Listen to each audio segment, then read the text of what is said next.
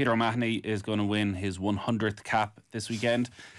Can you talk about O'Mahony a little bit, and the O'Mahony you first saw come into the squad in around 2012, and when he first comes onto the scene, everyone's very excited. He probably goes through that period a lot of players do when they're along for a while, where everyone thinks one of the young Leinster lads is probably going to come in and take his place, yet he's still here at 34, going to be starting in all likelihood in knockout games at a World Cup. Yeah, an amazing contribution. I think any time, there's no bad centurions in world rugby. That's the reality of it, irrespective of what country you play for. If you play 100 times, it's you're a very, very high caliber player.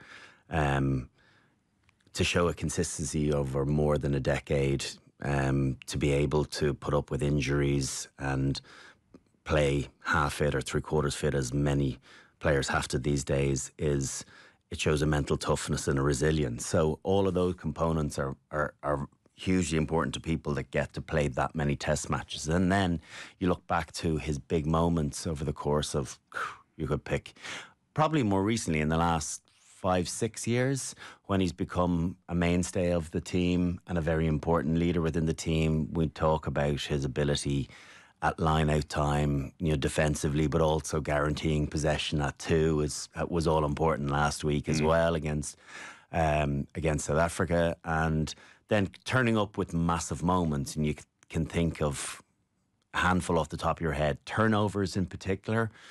That huge reach against the All Blacks in Aviva a couple of years ago, when it looked as though they were through on the try line with the ball kicked in behind, and he came from nowhere. So those moments stick out in the memory. I think in the early part, he was probably considered someone that kind of came and went from games a little bit, that had big moments, but I think there's been a greater consistency the older he's gotten, and the more involvements he's had, the more he's improved with his skill set. If you look, he probably wasn't the most versatile of back rowers with regard to being able to mix the physical with the soft hands, and there's been huge development on that part of his game.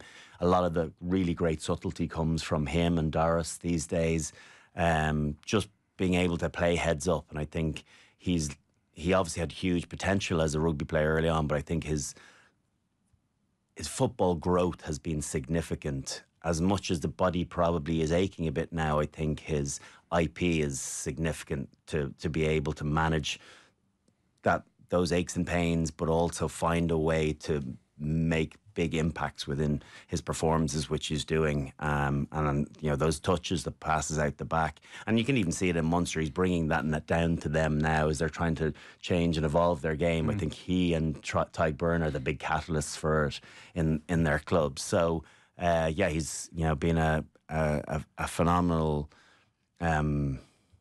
battler and an enforcer at times, and I'm sure he'll feel as though he's a few left in him yet. But what an impressive last 5-6 years he's had in the international stage.